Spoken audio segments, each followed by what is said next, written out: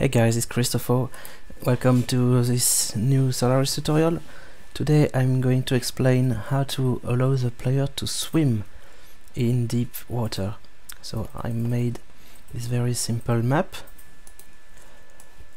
and so by default the player cannot swim, so if you try you will just drown and lose some life.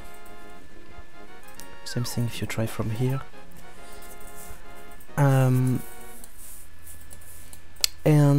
So we will make the flippers item. Flippers.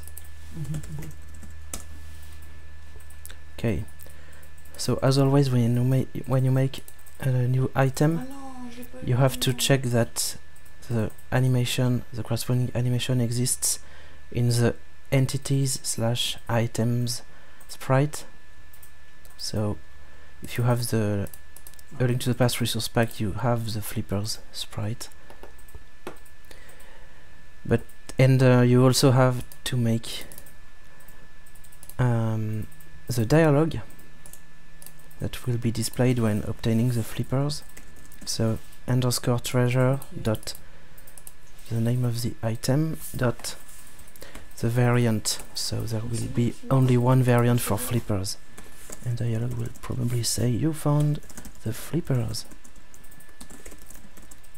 You can now swim in deep water. Okay. So it means that if we make a treasure chest here with the flippers, and we'll probably save it somewhere, a flippers chest.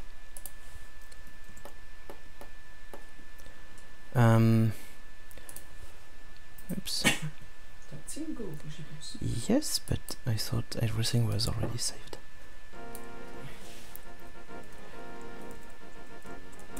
So, right now I drown. You found the flippers, you can now swim in deep water. So this is a dialogue I just wrote. And of course it still does not work because I haven't programmed anything in the flippers script.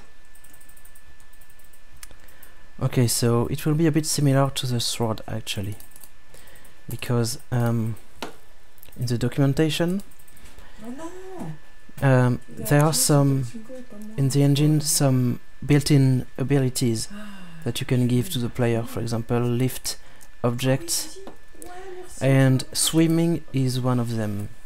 So the whole swimming movement, the whole swimming feature is already provided by the engine. You just have to give the ability swim to the player.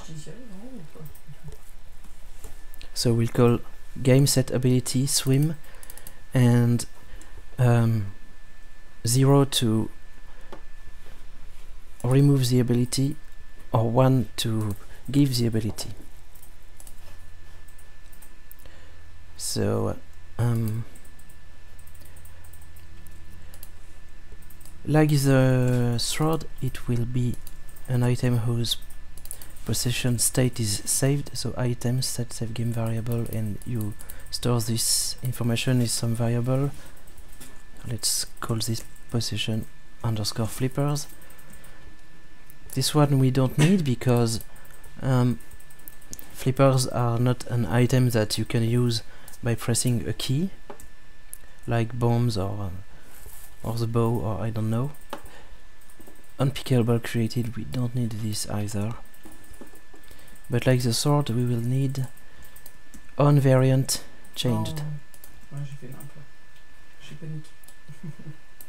Game. So because we already have the game here, set ability swim, and it will actually be the variant variable here, the variant value 0 or 1. And I should update the comment. The possession state of the flippers determines the built-in ability swim.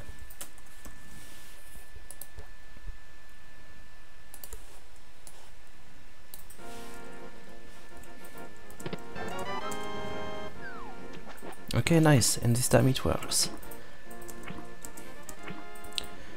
So when you are in deep water, you can swim faster with the action key. That's why the HUD shows a swim icon here.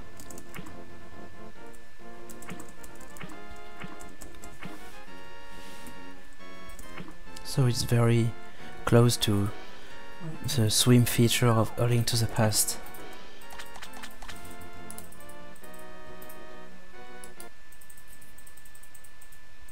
And one more detail about drowning, and actually this video will be finished. It's very simple to implement the swimming ability, since it's already provided by the engine. When you drown, you just drown immediately, and you go back to where to solid ground actually. But you could also, it's also possible to make the hero jump automatically, because it was the case in A Link to the Past. So if you want that, you can give the ability jump over water, which allows to automatically jump when arriving into water when you don't have the swim ability. So it will only change something when the hero cannot swim. So for example, initial game, let's give the jump over water ability and see the difference. Okay, and this time I jump. So in my games, Zelda Mystery of Solarus DX and XD, the hero does jump like this when he cannot swim. So it's your choice. By default, he does not jump. And of course, when you enter the water from here, from already a jump, it doesn't change anything. But here you jump, okay?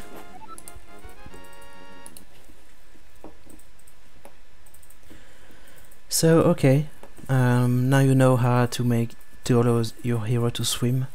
Maybe you already figured it out because it was quite easy to do. But okay, so that's all for this episode, and see you next time. Take care, bye.